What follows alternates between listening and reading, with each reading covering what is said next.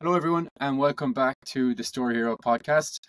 Today, I'm joined by Emmett Kilduff, co-founder and CEO of the Fortia Group. Over the last couple of months, I suppose, we've spoken to a ton of founders who one day, I suppose, dream of exiting their business. And that's what Emmett specializes in his work at the Fortia Group. So the Fortia Group are a lower to mid-market investment bank focused on e-commerce companies in the range of about 2 to 200 million. Emmett, welcome to the show. Thanks for having me, Tom. Good to be here. Absolutely. Really great to have you on board today. For the purposes of our audience, would you care to give a bit of an introduction, maybe your own background and what you're currently working on? Sure. I guess my career started way back in 2000. The year before, I did a master's in e-commerce. So that's relevant for this discussion. I've been interested in e-commerce for 25 years. I have a few grey hairs, probably like a lot of your listeners. You might recall in the year 2000, it was maybe less about e-commerce, more about .com at the time, and I was fascinated with all these internet IPOs. So I wanted and did join the world of investment banking to get a piece of that action. So started working in London for an investment bank called Credit Suisse in 2000, where I started doing deals. Really liked the buzz of doing a deal, whether it's initial public offering on a stock exchange or helping a business get bought or sold or helping raise equity or credit for an entrepreneur. And over the course of my career, I've done over $20 billion worth of corporate finance deals of all sorts of sizes, ranging from a $10 billion IPO to raising $1 million for my own startups. Worked in Morgan Stanley, probably one of the top 3 investment banks in the world, with Goldman Sachs and JP Morgan. But my father was a tech entrepreneur, so I always had the entrepreneurial instinct in my blood. So I've done 4 startups. We'll talk about the Fortia Group and maybe also about a new one I've just launched a few weeks ago. So I hope that helps communicate that I can resonate with entrepreneurs. I'm not just a geeky corporate finance investment banker. I have started businesses. I know how hard it is, the blood, sweat, and tears that have to be invested, and ultimately the reward that one wants. Most businesses, it's all about the ultimate check you get when you sell it. Maybe more so than tech businesses. Our cash flow businesses are good along the way, but for most of your audience, it's the big check at the end, and it's so important to plan ahead for that, so that you, the hardworking entrepreneur, get the right return. So in a nutshell, an investment banker stroke entrepreneur. Brilliant. I'm sure doing a master's in 99 or 2000 for e-commerce was quite different to what one might get into in a lecture for that kind of course today. Yeah, like there were no books, exactly. It was so fresh, so new. The way we were thought really was by getting guests to come in, entrepreneurs to come in, and retailers to come in and talk to us about what they were actually doing, because the books were sort of being written at the time. They weren't published. Yeah, which was great. I mean, I love that sort of learning. It's sort of classroom-based learning from real people, as opposed to just going through the mill learning from books. Really getting stuck into the weeds with it and having to figure it out. I love it. In terms of the Fortia Group, I've kind of given a brief overview there. Would you be able to kind of talk through what that looks like on a day-to-day basis? How do you guys operate? Yeah, well, look, the big opportunity we see is we're trying to bring Wall Street level of service, Morgan Stanley type level of service, to the small mid-cap e-commerce space. We're not a broker. We're not a listing website. We're trying to do a small number of high-quality deals each year. And when we do a deal, we're pretty intense in terms of our workload and our advice. Our advice really is similar to an investment bank in terms of we help clients raise equity, raise credit, and prepare for and exit a sale. Equity is really tough for e-commerce right now. We're not necessarily looking for loads of mandates there because it's very hard to do. Credit is tough but doable, and M&A is definitely doable. Volumes. H2 2022 volumes were at a 7 to 8 year low. They improved a little bit last year, and they'll definitely improve this year, particularly when interest rates reduce. Definitely. So you guys deal with not just D2C, but you deal with a hell of a lot of FBA, I would imagine, as well, to some extent. We certainly started there because of the craziness when there was 100 Thrasios chasing FBA brands. That was the obvious place for us to go as an intermediary. Yeah. But we've definitely migrated to do more TTC work. That's probably our primary focus over FBA, although we do both. And this year, we're also starting to do more work with e-commerce SaaS and technology businesses.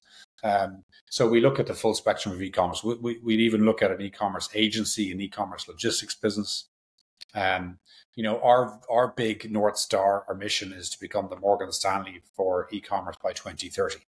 And to do that, we need to look at all types of e-commerce across all geographies, and execute successful deals across all of the above.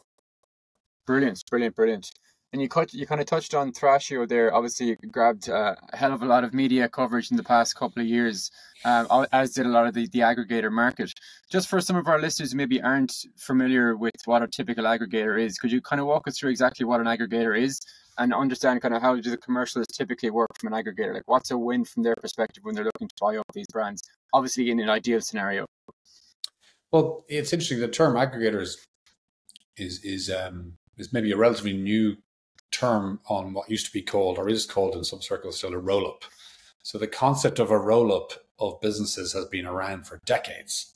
The most famous roll-up is a Canadian company called Constellation Brands, which has been acquiring successfully software businesses for decades. And it's listed on the stock exchange, hugely successful. Private equity firms really like backing roll-ups because there's an opportunity to buy businesses at a relatively low multiple compared to what the mothership is valued at. So you buy lots of businesses, you improve their operations with the centralized team and operations, and then you can either sell the entire lot or just keep running the entire lot like Constellation at higher multiples. The term aggregator maybe to some extent, has become a dirty word because of the difficulties that some of the e-commerce aggregators has faced. Because, like, if you take one of the early aggregators, they acquired over 100 brands in a lot of instances. They paid very high prices because of COVID and the supply demand for these types of assets. And then we had, the like for likes were really tough because the world came crashing down from an e-commerce perspective.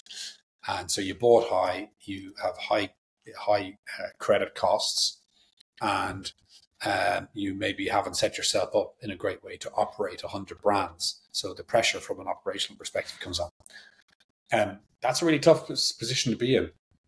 I mean, I don't think any business in the history of the corporate world has acquired more than 100 businesses in 2 years. I don't think it's ever happened. So it must have been really tough to be the COO and CFO and CEO of any of those businesses. So they face difficulties. Now is a great time to be a buyer, but buying all those brands 2 to 3 years ago, like, in retrospect, and hindsight's wonderful, isn't it? And, it was tough. But the concept of a roll-up or an aggregator has been proven to work for 50 years. That's not up for debate, and I'll debate that with anyone who wants to take me on one-on-one. That's not up for debate. The debate is, does it work in this industry? And I still think it does. But if you're going to do it in e-commerce, to me, you're more likely to succeed if you have a few things in place, if you have a niche strategy. So don't try and buy all products across all geographies. And frankly, don't try and buy products. You want to buy brands with a capital B. And that's an important message for your listeners. Like, no one wants to buy a product, a spatula that will ultimately compete with a Chinese factory. And you have to have amazing operators. You can't have boring bankers like me, right? I mean, I can sell a business, but I can't operate it for my life. And I know your listeners can operate a business, but I don't think they could sell a business as well as I can, right? We all have our strengths and weaknesses. And so if you buy well, and you buy proper businesses with a specific niche, and you have great operating teams that know what to do with them, then you have a good chance of being a successful aggregator.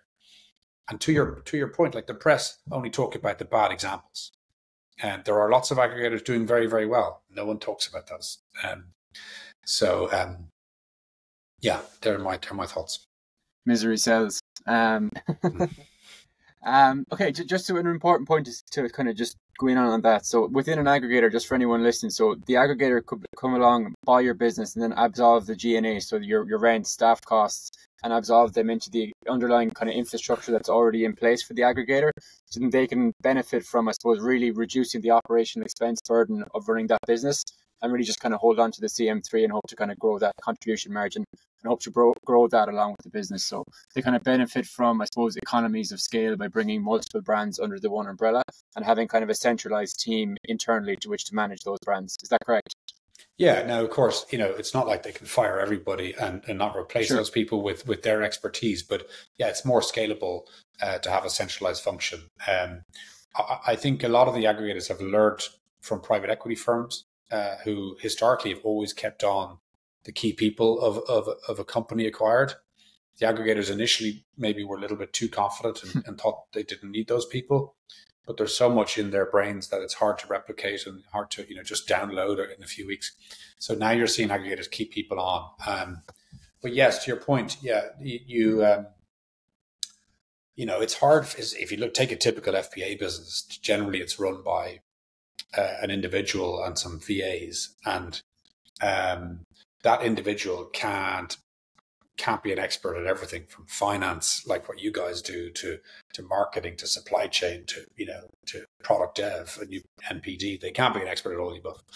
And so they can't be great at all of the above. Let's be honest, right? We all have our strengths and weaknesses. So if you take that brand and put it into a centralized team that have expertise in all those areas, there's much likelier chance that it will do better.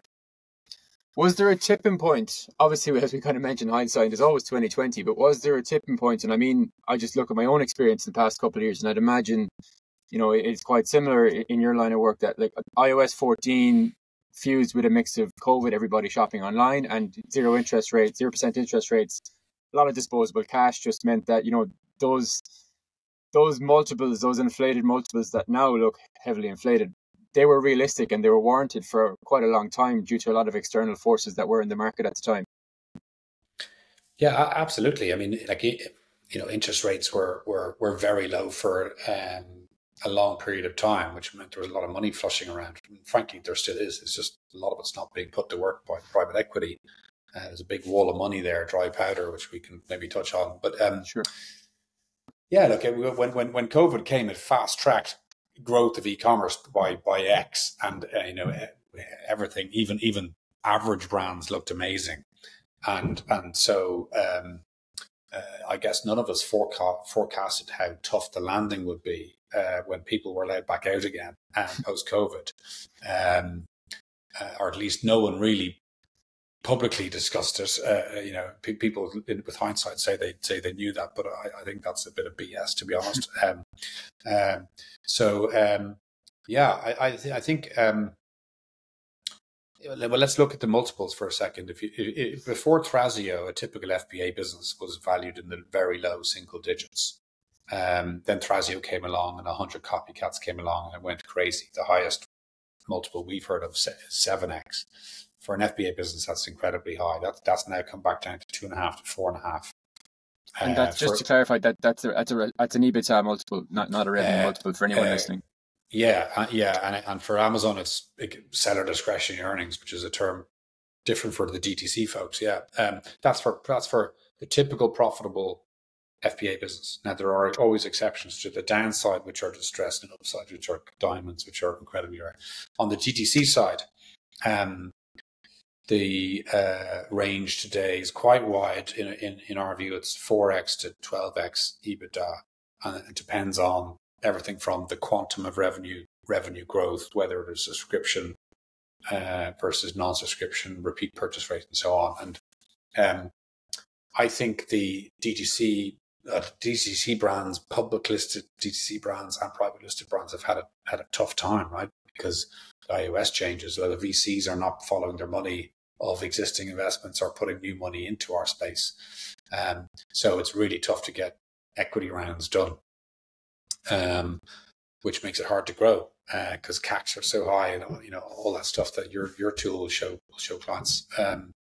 But I'm rambling a little bit. But yes, look, December 2021 was when we saw the highest multiples. I don't see multiples getting back to those levels. But when interest rates do come down, when they come down, valuations will improve slightly from where they are today. Does 2020, 2021, and I suppose the party that went with that from an exit perspective for a lot of brands, does that make your job more difficult when you're trying to talk to founders who are approaching the exit phase of their business and they're used to seeing these headlines around some of the stuff that might have gone on in the past couple of years? Does it kind of do you meet a wall of unrealistic expectations, and how do you try to look to realign those with people? Yeah, certainly like 12 to 18 months ago, absolutely. But then people, unless they've been hiding under a rock and haven't been reading the papers, you got to wake up and smell the coffee. Just look at any share price of the listed e-commerce stocks, whether it's a brand or or a marketplace. They've been hammered. So there's no getting away from it. So yes, it was very tough for us 12 to 18 months ago. There are, I think last year, frankly, a lot of the best e-commerce businesses decided not to sell because they thought valuations, and rightly so, will improve. They're not going to improve back to those lofty heights, but they will improve, particularly again when interest rates reduce. Look, I think most people are pretty sensible on expectations now. Otherwise, we obviously want to get the best deal for our clients, but we have to work with realistic clients. Otherwise, we're wasting their time and ours. So what you're saying is, like, even the last, maybe not right now, but for the last 12 to 18 months, maybe wasn't a great time to sell a business because the multiples were much lower. But I'm sure as an investor coming into the space, fantastic time if you have cash in the sidelines to actually go in and make investments in these businesses, or often kind of snap them up in times where the multiples are a fraction of what they would have been a couple of years ago. Yeah, great time to be a buyer. And look, obviously, the whole time thing of when someone sells, there's lots of factors that go into that, right? Someone could be ill, or someone's wife could have died and they just have a different outlook on life, or someone has started a new brand and wants to sell the old brand. Like, there's lots of reasons why people sell. It's not always about getting the highest price. Like life is more important than just getting the highest price, right? Life is short, we need to get on with life. So some people did sell last year, and good luck to them. But I do think in the second half of this year, valuations will improve slightly. Brilliant. You've obviously seen tons of businesses go through the whole exit process. In terms of brands preparing for sale, like how far out should the exit process start, typically, in your experience? Yeah, this is a real bugbear of mine. When I worked on Wall Street, firms that were thinking of selling, it's at least 1 to 2 year plan, right? If you're Elon Musk and you want to sell X, you don't start a sale process next week or even in 1 month or 3 months. You think about what's the roadmap to get there, and why shouldn't small and medium-sized e-commerce companies be following that best practice and approach? So, like, if you fail to prepare to fail. There's so many things that can be done, even just say on a 6 to 12 month view, to improve a business's chance of A, just getting a deal, and B, getting the deal at the right terms or better terms. So that's plan as far out as you can. And just on that, what are some of the more typical mistakes that you see people go through? Where I know we're talking about, it's not all about getting the highest multiple where possible, but in terms of brands that maybe have come to you that have maybe gone through an exit process over the years, has there been mistakes that have cost them potentially an extra 1 or 2 on the multiple of the EBITDA or whatever it is from the end result? Yeah. Well, like, sometimes there's mistakes made that actually just kills the deal, right? So ultimately, when you sell a business, the investment committee of lots of acquirers will take a good look at your business, and they'll determine whether they want to make an offer, and if so, what's their initial offer. So first of all, you got to get through the initial screening. We had a client that, this is about 3 years ago now, where the buyer sent an auditor of their manufacturer in China to do an audit of the plant, of the facility. And the score came back at like something like 3.6 out of 10. It was the worst score they've ever seen.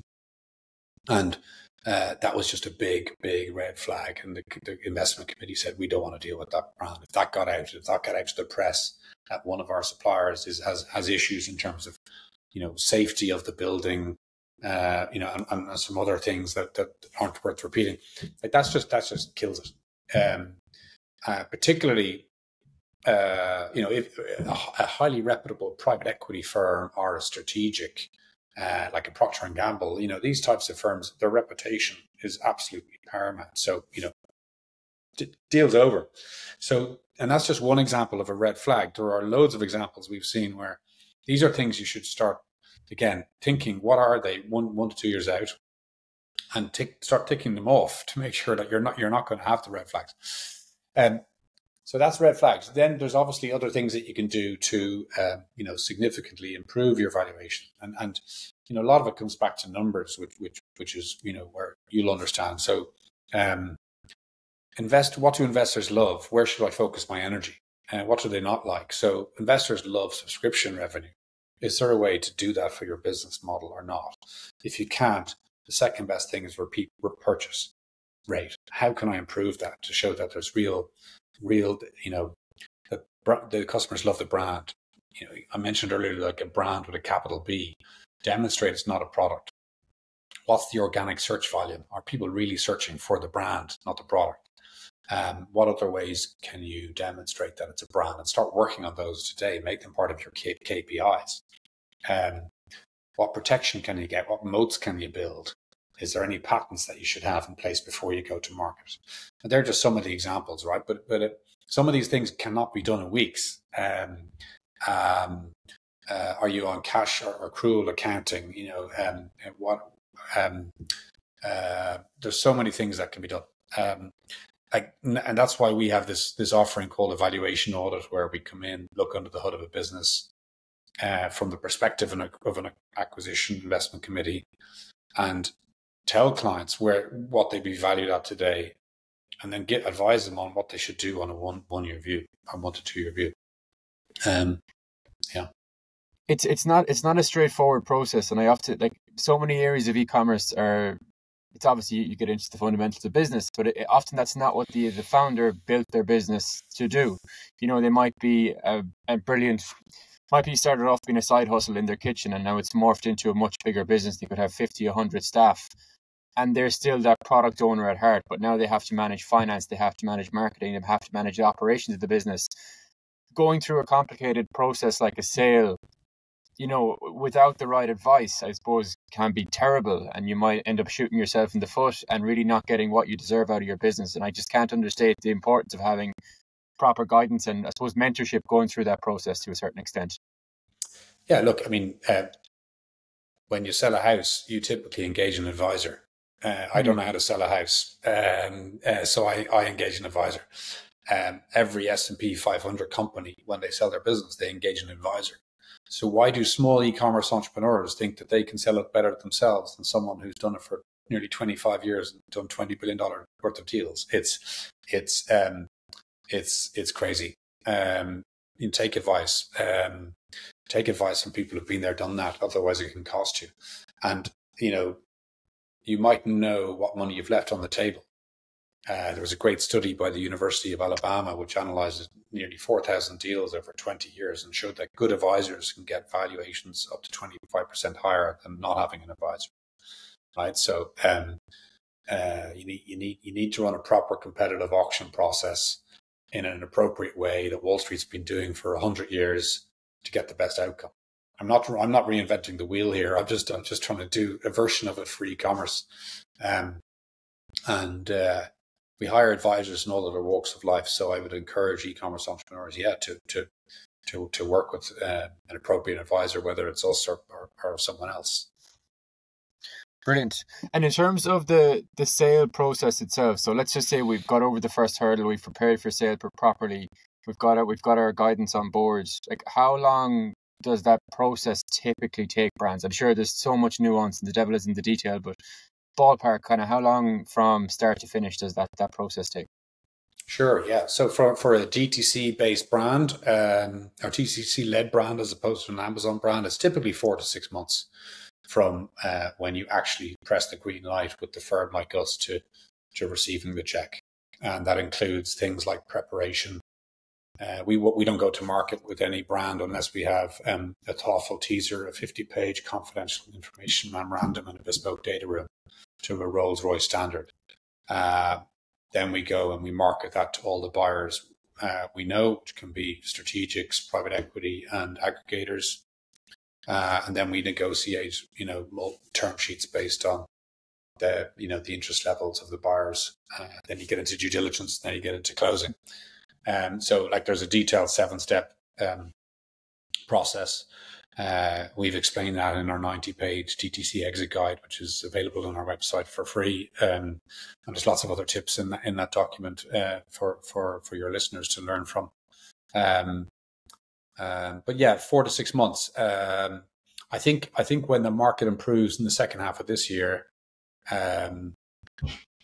the timetable is going to be more concrete, or is more likely that it's not going to be elongated because you're going to have more interest. We've had deals, frankly, where there's only been one bidder. That's okay because you can still get a deal away, right? But 3 years ago, we had one deal where we had 12 bidders, and you get offers so quickly. You get the bids, there's competitive juices flowing, and you can get really great terms. And I think we won't necessarily get back to 12 bidders per deal, but I think in the second half, with more money and lower interest rates, you'll have more bidders, which gives you increased likelihood of getting deals done and hopefully at better prices. Has the kind of velocity of the deals, for instance, when you would have had 12 deals versus one competing for the same business, would deals have got done faster in the past than today? Is there a link to your DD process and an more stringent process to make sure the business is what it says it is? That kind of brand with a capital B piece. Are brands being scrutinized more going through that exit process today, more so than they would have been in 2021?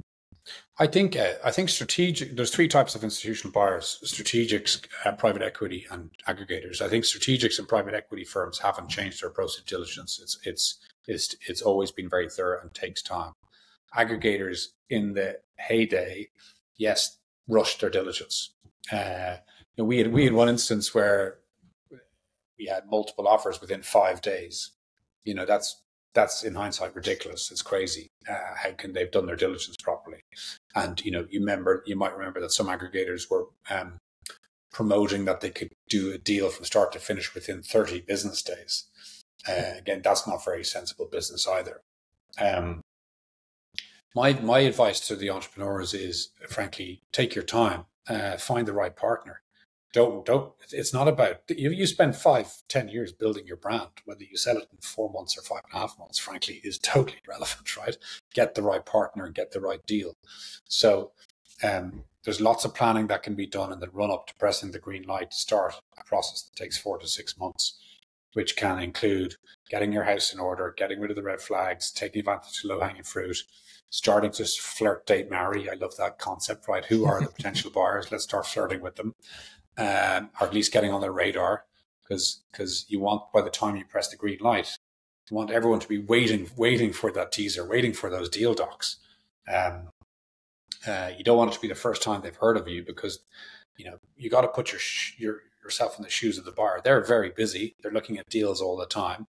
You've got to get yourself at the top of their list, and you won't do that with a cold email on the 1st of January next year. And they'd be expecting to close 4 months later. That's not the way the world works. Certainly with strategics and private equity.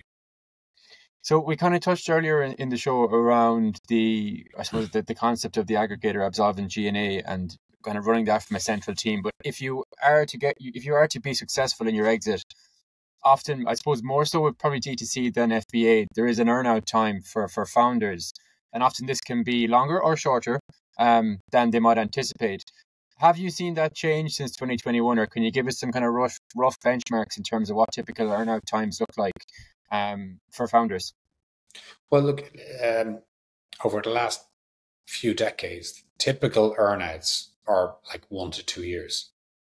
And in the last few years in the e-commerce world with aggregators, they were squashed. Some people just wanted to take money off the table to run. But I think it's reverting to the mean, reverting to the norm. As mentioned earlier, the smart buyers want to keep the sellers on board for a certain period of time because they know how to run their business better than they do, frankly. And it takes time to migrate that IP. So, again, it depends if it's FBA versus DTC, but it's anywhere from, it's not weeks. It's at least a quarter in my view. Otherwise, it's at least a quarter to 2 years. It also depends, like you use the word earnout, right? But there could be a different structure. It could be a two-step exit, right? Where you sell control today. So say you sell 60% today, and you sell the balance either in one lot or in two lots down the road. So actually you might feel like, okay, valuations aren't great. I've loads of ideas. I can see the business growing. I don't want to get rid of all my equity today. I'll sell 60%. I'll choose a really good partner who knows how to grow the business, who can evidence it to me, knows my sector, knows my category, can bring the resource, human and financial. Brilliant. And I'll focus on my superpower, which might be new product development. They can focus on all the other things. And I'll be able to get 2 or 3 bites at the apple. So yeah, it depends on the deal structure ultimately, which depends on what the entrepreneur wants ideally. And we try and listen to the entrepreneur and ask lots of questions to really understand what's driving them and their team. And we try to obviously match that with the terms of an acquisition as best as possible. Brilliant. That was fantastic. Okay, we might leave it there for the M&A piece for now, but I do want to touch on to the most exciting, our newest business venture in your life at the moment. Do you want to give us some context on Pitstop? Yeah, sure. I had a health scare about 18 months ago. I had a heart procedure, and that was a catalyst, sort of a wake-up call for me, Tom.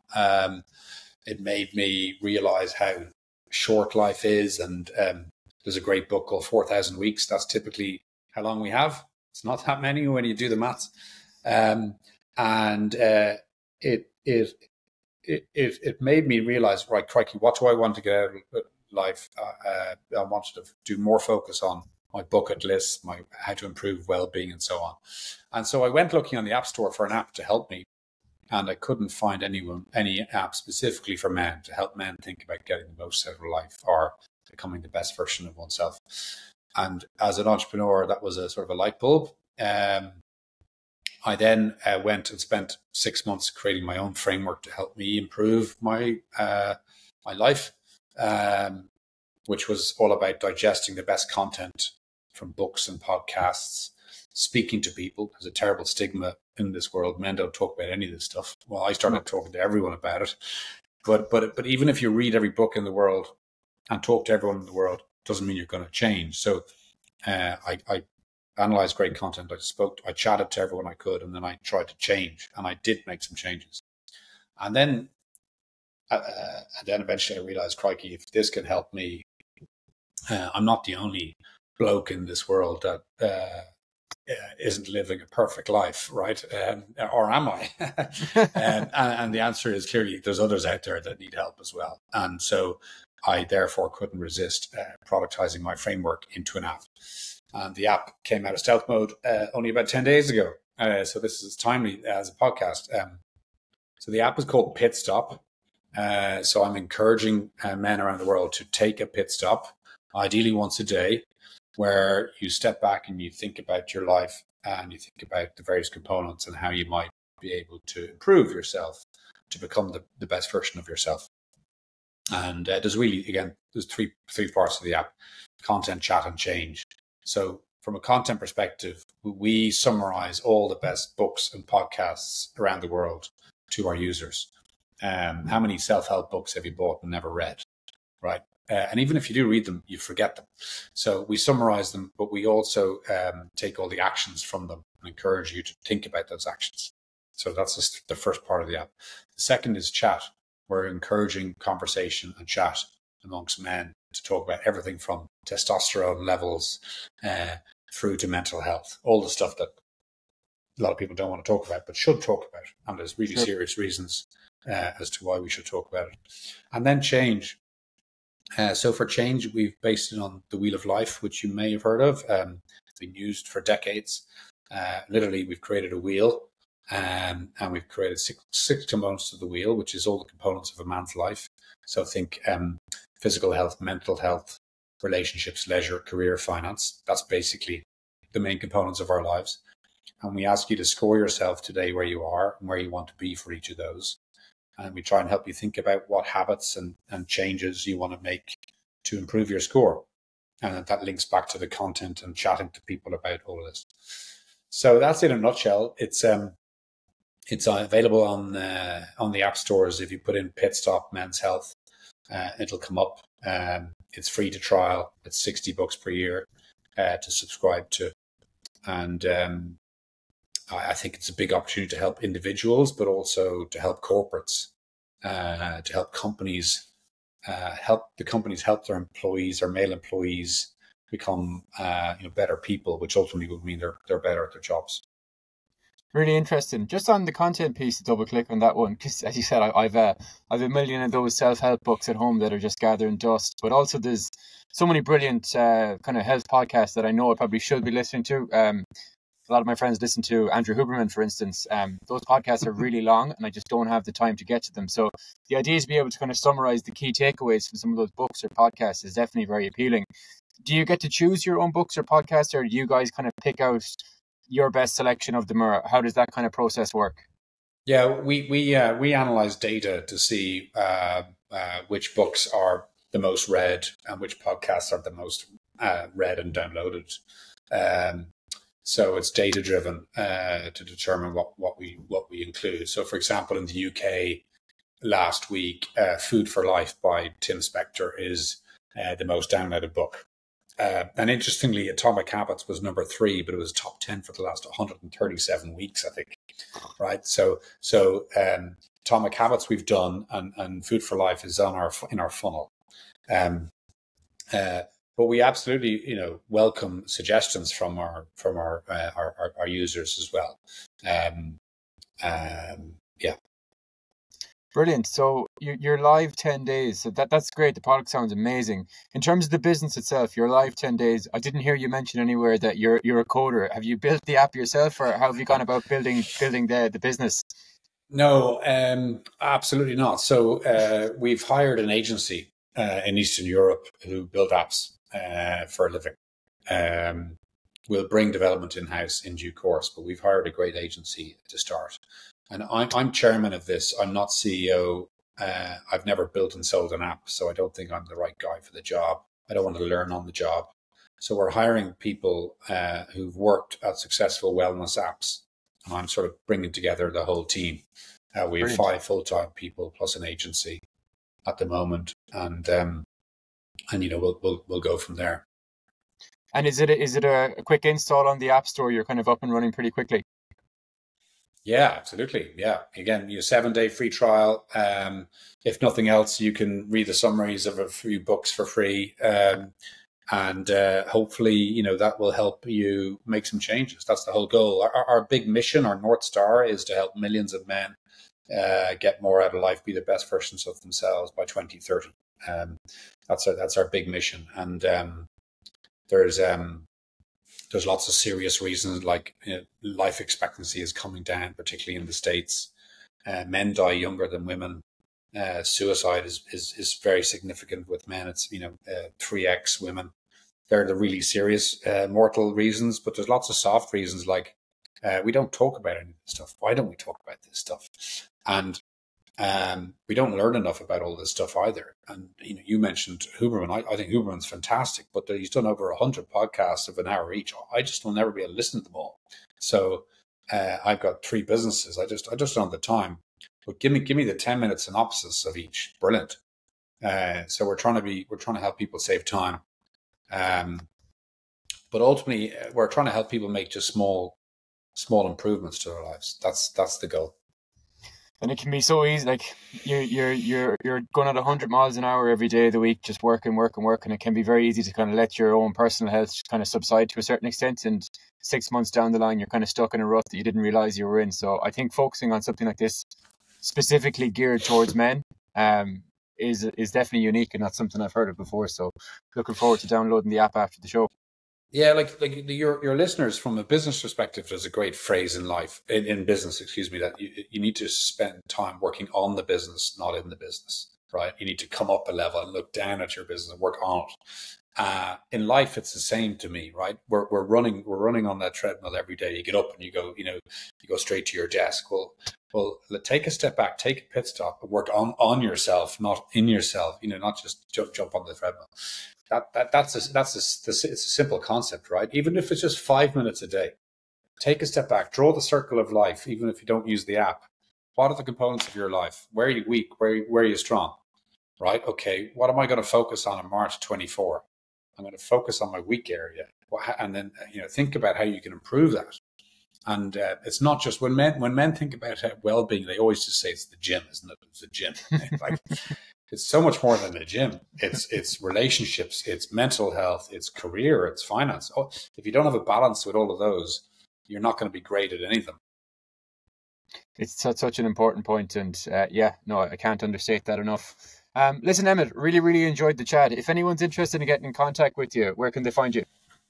Thank you again for having us, Tom. The website is thefortiagroup.com. I look forward to chatting. Anyone who wants to thoughtfully plan an exit in 1 to 2 years, very happy to talk it through with them. Perfect. Thanks very much, Emmett. Great to chat. See you soon. Bye. Thank you, sir. Bye-bye.